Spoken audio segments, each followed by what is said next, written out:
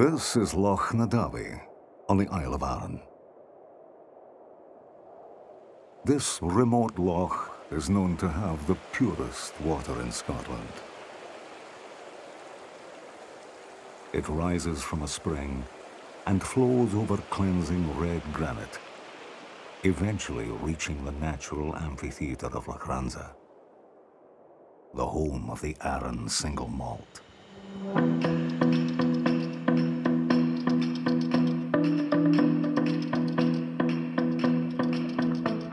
The Isle of Arran is a hidden oasis 60 kilometers southwest of Glasgow. Rugged mountains lie like a sleeping warrior. Their waters sweep through the lush interior, out into the mild seas of the Gulf Stream. The hills and glens have been inhabited since the Neolithic period. Vikings conquered, kings ruled, and generations passed. The water of life first appeared in the 18th century, illegally produced by opportunists dodging high taxes. Many died in bloody conflict. Many drowned smuggling their wares to the mainland. But like us, they'd been tempted by the quality of the water and soft sea air, perfect for maturation. We built the distillery over 1 year. Progress briefly delayed by 2 nesting eagles. At the grand opening, the eagles performed a fly-past, a lucky omen for the birth of a new taste, and Arran's first distillery in more than 150 years. Our focus is simple: produce the finest Scotch whiskey with the purest of methods. Meet distillery manager James McTaggart.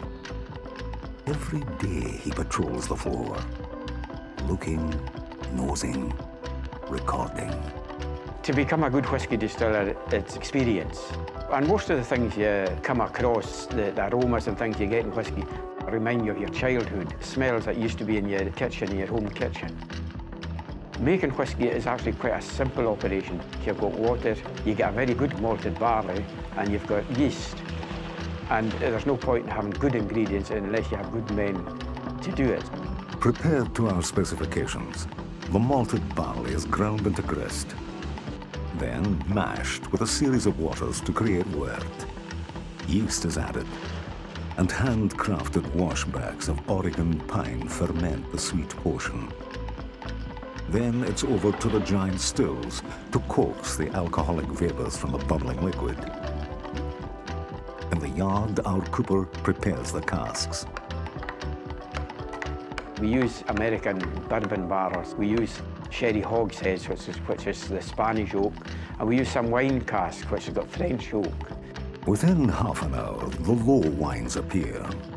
They are collected and mixed with the faints of the previous distillation, and the process is repeated.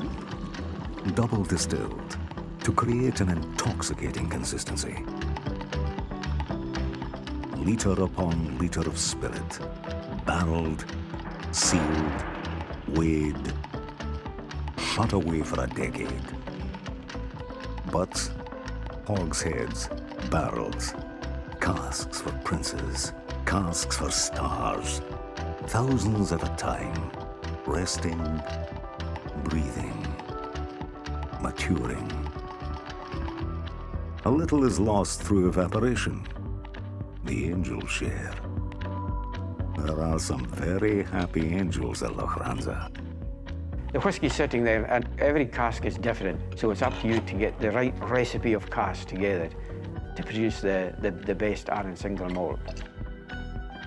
Only when our malt is ready is it transported to the mainland. Bottled, non-chill filtered to preserve every drop of flavour.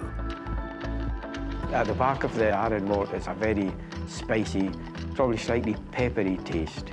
A sort of apple plum, and there's a slight dark chocolate there. But that's what I'm finding in it. But other people find these things different themselves.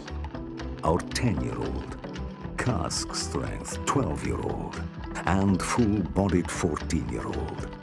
Machrimur, the peated Arran. Arran Gold, a cream liqueur, the official whiskies of our national poet, cask finishes of port, Amarone, and Sauterne, and our premium single cask selection. By warm fires and in modern cities, our award-winning brand is shared and savored throughout the evening, throughout the world. Back at Lochranza, the cycle continues. Grind, mash, ferment, distill, long into the day, deep into the night.